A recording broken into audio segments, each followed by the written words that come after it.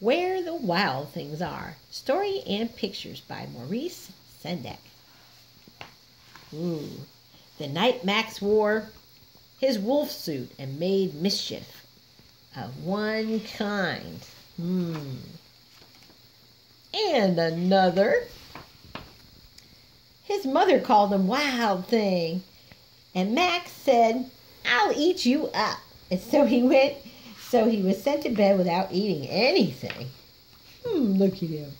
There's very night in Max's room. A forest grew. Wow. And grew, he says. And grew until his ceiling hung with vines and the walls became the world all around. And the ocean tumbled by with a private boat for Max as he sailed through the night and day. And in and out of weeks and almost over a year to where the wild things are. He's cool. And when he came to the place where the wild things are, they roared their terrible roars and gnashed their terrible teeth and rolled their terrible eyes and showed those terrible claws. They look kind of funny to me. Till Max said, "Be still," and tamed them with his magic trick of staring into their yellow eyes without blinking even one time. They were frightened and called him the most wild thing of all. And made him king of all wild things. And now, cried Max, let the wild rumpus start. Had a staring contest, huh?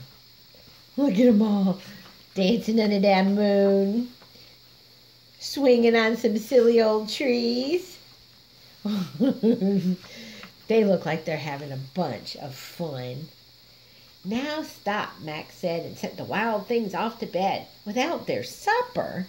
And Max, the king of all the wild things, was lonely and wanted to be where someone loved him best of all.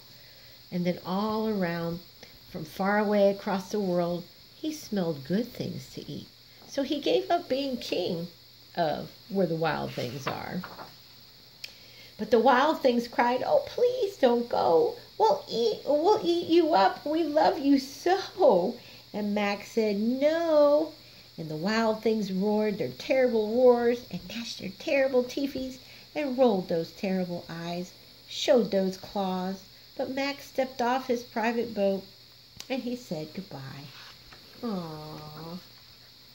And he sailed back over a year, in and out of weeks, and through a day, and into the night of his very own room, where he found his supper waiting for him. Aw, look at his mom brought him up something to snack on.